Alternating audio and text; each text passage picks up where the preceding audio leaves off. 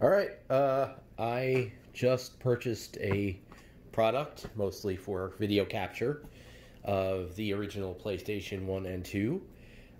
It is the Hyperkin PS1, PS2 HDMI cable. And that is that, and this is this. And we're just going to unbox it, and I'm going to do a little gameplay. It's just a cable, but it works with the PS2 and the PS1. And I wanted to use it for frame rate capture, you know, frame rate analysis of the PS1 and PS2. Let me see something here. Oh, there it is. Okay, one thing I've seen a lot of people say with this cable is that there is no way to, that it's 16 by 9 and there's no way to set it to 4 by 3. However, there is a switch on here for 16 by 9 and 4 by 3. It also comes with a USB cable because you need power. You need to power this. So you could either plug it into a PS2 or your television if it has a USB port. I already have a USB cable that's not being used plugged into my television. So now I can actually use it instead of just having it hanging there. So now I have another micro USB cable. Woohoo. Oh, it fell behind my bed. We'll have to go get it, huh? So let's get all the stuff off of here.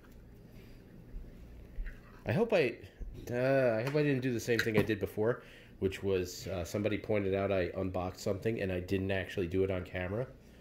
So I apologize if I didn't do that. I have to actually make a note of that because it's kind of stupid to do an unboxing without actually unboxing it on camera.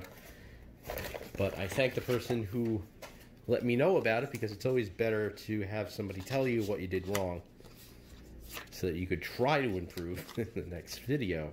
And then you get these little things here.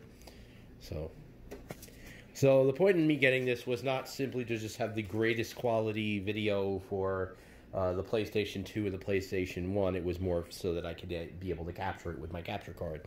And this will allow me to do that because it scales the video to 720p, which my capture card supports. And hey, you know, emulation for PS2 isn't very good, and I played most of my old consoles through emulation, but PS2 emulation is still not quite there. So this way I can actually play some of my favorite PS2 games as well, with a little better quality. Just not component level, but, you know, I could still get a component cable and use that as well. But this will allow me to capture PS1 and PS2 games. Alright. Anyways, I'll be doing some gameplay.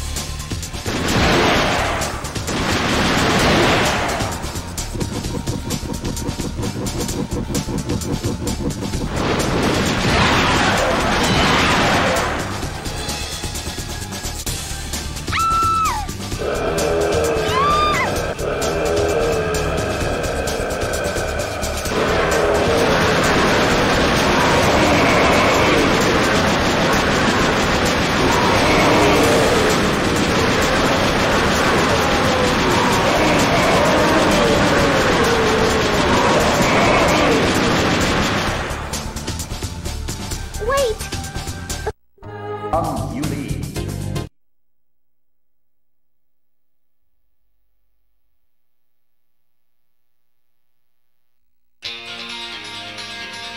Ready?